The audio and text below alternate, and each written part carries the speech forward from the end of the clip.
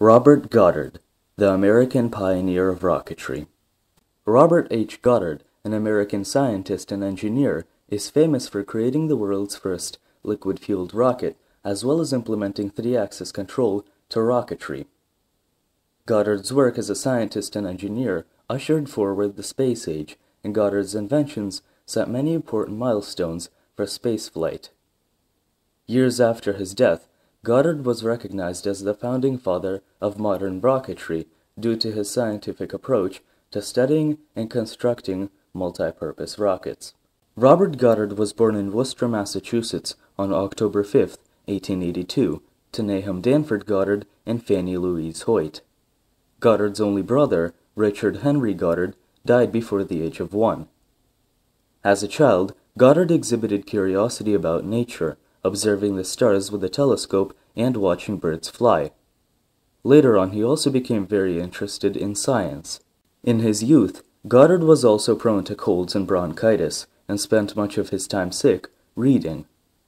The books he read further pushed his interest in the field of science, which his father encouraged, and Goddard conducted experiments in his yard. He once tried to jump higher by holding a piece of charged battery zinc, and also worked with chemicals in the house, although for a short time.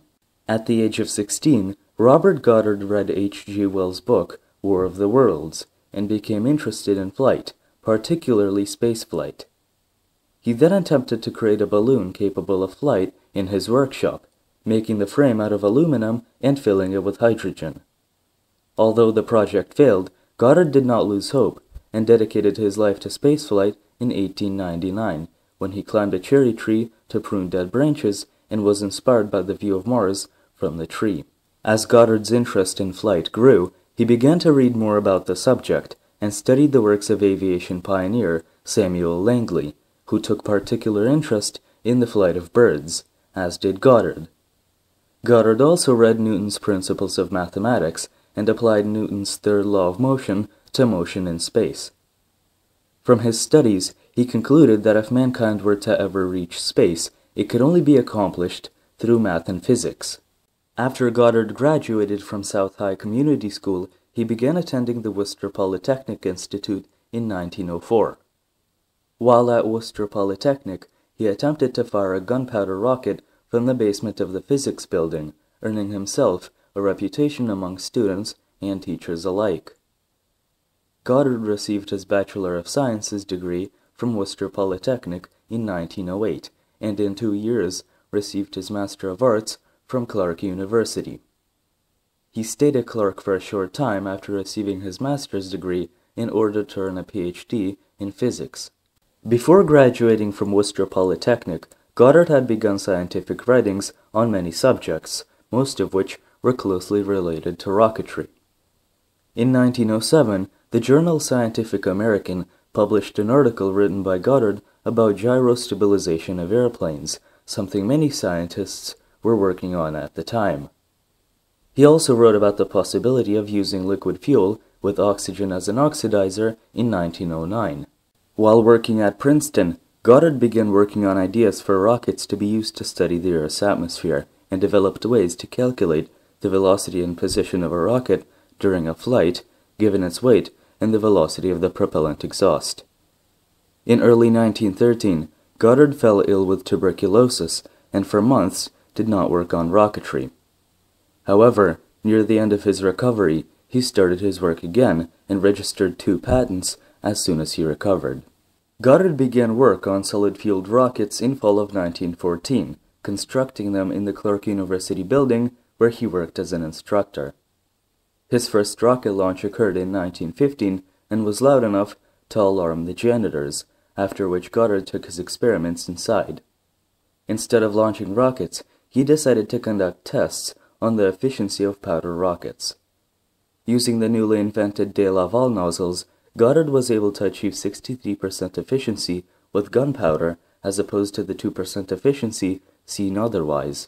Goddard's work soon became too expensive, and he began seeking sponsors for his research. After reaching out to the Smithsonian Institution, Goddard managed to secure a 5-year grant amounting to $5,000. Goddard had drawn the interest of the Smithsonian by saying he believed a rocket was capable of reaching altitudes of higher than 350 kilometers. Clark University and Worcester Polytechnic also allowed Goddard access to their laboratories to conduct his work. When the United States joined World War I in 1917, Goddard turned his attention to implementing rockets for use in war. He believed that rocketry could be applied to mobile artillery, field weapons, and naval torpedoes. In early 1918, Goddard developed the idea for a tube-based rocket launcher to be used by soldiers who could carry it easily by hand. Although the Army was impressed with this weapon, World War I ended soon after Goddard's demonstration, and Goddard ended work on the project. Following the end of World War I, Goddard returned to working on the idea of using rockets to explore space. At the recommendation of one of his friends, Goddard asked the Smithsonian Institution to publish his works from 1916. In these published works, Goddard described his experiments with the de Laval engines as well as his notions that rockets could be launched to reach the moon.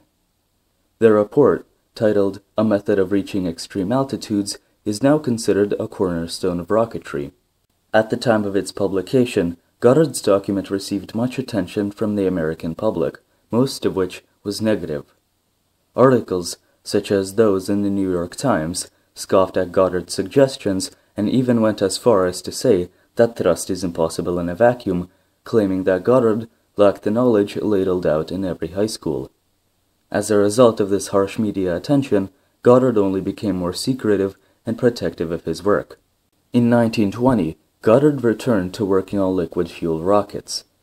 By September of 1921, he had experimented with mixtures of liquid oxygen and gasoline, and by November of the same year had tested the first successful liquid propellant engine. Using a pressure feed system, he conducted static tests in December of 1925.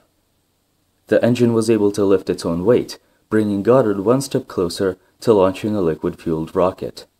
After another 3 static tests, Goddard launched his first liquid-fueled rocket on March 16, 1926. The rocket traveled 184 feet total and rose 41 feet in the air after flying for 2.5 seconds, after which the lower half of the nozzle burned off. Goddard considered this launch successful as he both managed to make the rocket fly nearly 200 feet and learned that the rocket would need more than just fins to keep it stable during flight.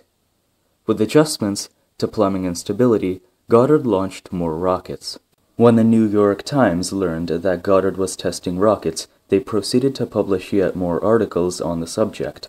However, this time the articles attracted the attention of Charles Lindbergh, an aviation pioneer famous for his flight across the Atlantic. Goddard and Lindbergh formed a partnership, and Lindbergh secured financial backing for Goddard's work in the form of a 4-year grant totaling $100,000 and a home in New Mexico. In the summer of 1930, Goddard relocated his facilities to Roswell, New Mexico, a location chosen due to its privacy and climate. Rocket assembly and testing began soon afterwards, and by 1931, Goddard had managed to modify and rebuild his earlier prototypes. By 1932, he had launched rockets with gyroscopic guidance systems mounted on pivots and directly controlling the rocket's steering via smaller pipes in the exhaust system. Although these rockets flew for short periods of time, Goddard considered them a step up from his previous models. Temporary lack of funding as a result of the Great Depression halted Goddard's work for several years, during which he returned to Clark University. When he restarted work in Roswell, he began making his A-series rockets, similar to previous models, but with some changes that Goddard hoped would improve stability. His A-5 rocket, implementing his gyroscopic guidance system, flew to an altitude of nearly 1.5 kilometers and achieved a maximum speed of 550 miles per hour. Goddard's success with the A-series rockets inspired him to create the K and L-series rockets designed to reach high altitudes. Goddard's A-4 rocket was also the inspiration for the German V-2, a rocket developed to bomb Allied cities during World War II. German V-2 rockets, while taking their design from the A-4, were heavily modified and were the first to pass out of the Earth's atmosphere. Goddard's K-series rockets focused on power, and tests of the engine achieved a thrust of 624 pounds. However, the combustion chamber was prone to burn-through, and Goddard experimented with cooling systems for the engine. One cooling system he had designed in 1923 involved circulating liquid oxygen around the combustion chamber, but Goddard discarded the idea. Another idea, circulating excess gasoline around the combustion chamber, was also discarded due to its ineffectiveness. Goddard's L-series rockets were more successful in their altitude tests, reaching 2.7 kilometers into the atmosphere, partially due to their more compact design. With these designs, Goddard also tested using multiple combustion chambers in hopes of increasing thrust while still keeping the design compact. One model with 4 combustion chambers was able to reach a height of 200 feet, showing that flight with multiple combustion chambers was possible and fairly stable. From 1940 to 1941, Goddard worked on his P-series rockets, which, similar to the L-series, went for a more compact and lightweight design. To achieve this, Goddard used propellant turbopumps that pressurized the propellant and allowed for greater thrust from the engine. As most companies at the time were reluctant to produce turbopumps, Goddard was forced to assemble them on his own. Even though both attempts with the turbopumps crashed, Goddard considered the rockets a success. Between 1926 and 1941, Goddard tested 35 rockets in total, most of which crashed after a short time. Despite all the errors, Goddard considered every test a success since he would learn from each one. His highest rocket managed to ascend to a height of 2.7 kilometers in 1937, something topped more than 70-fold in 5 years in Germany. In addition, the interest of the American public in Goddard's work was extremely low, much lower even than that of the German program years later. Goddard's conditions were far from optimal of those to design rockets. Goddard lacked much of the technology and resources needed to create and test rockets, little of which he made up for in his methods. German and Soviet spies had obtained reports of Goddard's work, putting them at an advantage to the United States, as both countries found the topic very valuable. The United States realized the importance of rocketry and Goddard's work much later, when Goddard was asked by the Navy to build a device to help planes take off from short distances.